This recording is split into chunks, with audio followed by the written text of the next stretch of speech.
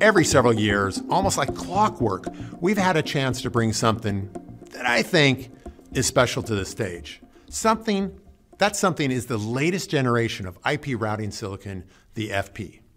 Now, the FP is the core technology and the foundation of our service provider router portfolio. It's one of the keys to our success in helping you, our customers, build and transform the world's IP networks. We have kept our focus enabling the best silicon, platforms, and software for you, the service provider. I'm incredibly excited and proud to introduce the FP5 to you today. With the FP5, we are holding to the same philosophy as the FP4. No compromises in our design and fully focused on the requirements of the service provider. Cost-effectively increasing speed, of course. Power. Lowering power, yeah, that's a given. But we have noticed this is where the industry seems to have stopped. Marketing numbers of speed and power have become so incredibly important. Vendors are willing to trade away capabilities and completely abandon flexibilities to enable the advertising of big numbers. We believe they have decided that you need to get dumb to go fast. We proved with the FP4 you could provide flexibility and capabilities without trading away speed.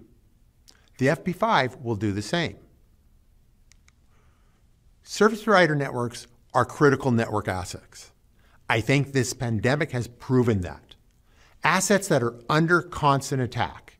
The introduction of security features in the FP4 was not a fluke. It was not a one-off. It was a beginning. The FP4 started the introduction of features to protect the network. The FP5, we're going to start introducing features to protect the traffic going over it. FP5 will introduce Nokia AnySec flow-based encryption. Now, traditionally, flow-based encryption is expensive. It's power inefficient and operates at a fraction of the network speeds. Nokia AnySec does not have these limitations. It operates at 64-byte line rate on all ports from 10 gig to 1.6 tera. It, of course, provides layer 1 hop-to-hop encryption. But it's service-aware. It allows flow-based encryption at layer 2, 2.5, and 3, enabling full end-to-end coverage without needing AnySec equipment at each hop in between. There is no additional packet caching or buffering, so it has no latency hit. And it's integrated into the design, so it falls within our 0.1 watt per gig power number.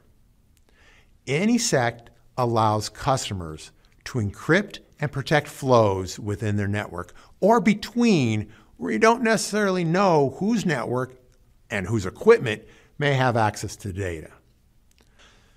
SRS. When we announced the SRS solutions, we said they were shipped with the FP4, but they were designed for the FP5. And that's proven out. The FP5 requires no power or cooling upgrades, and the true Faraday cage design easily handles 112 gig SerDes emissions without modifications. With the FP5, the SR7S evolves to 86.4 tera, or 115 with intelligent navigation. And the SR14 goes to 172.8 tera.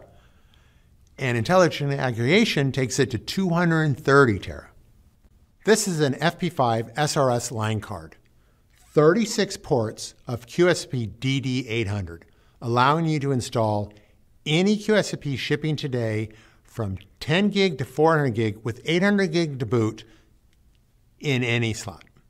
And I'm being redundant, but not everybody needs 19 tera. So we will offer cost and power effective line cards down to 2.4 and several points in between. And every single card will be completely 100% backwards compatible to all existing FP4 cards. No new chassis, no new power, and no new fans. Just replace the fabric and go. We're also expanding the SR1S and 2S product lines.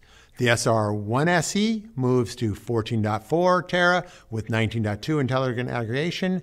The SR2 SE in just 5 RU gives you 28.8 tera or 38.4 with intelligent aggregation.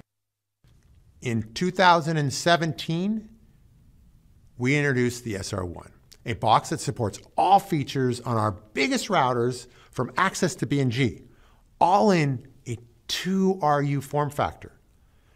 But with the FP4, we had only one box.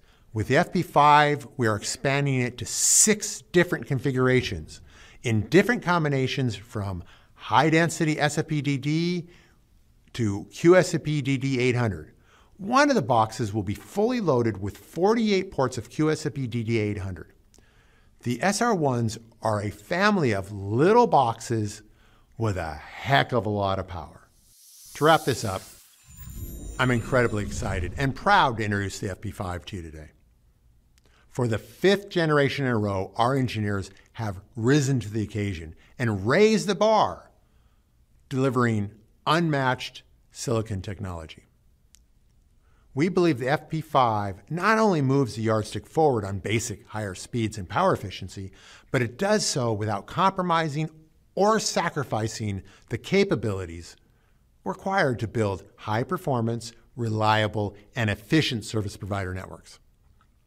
It also retains the flexibility to implement the new protocols, services, and applications that will come in the future.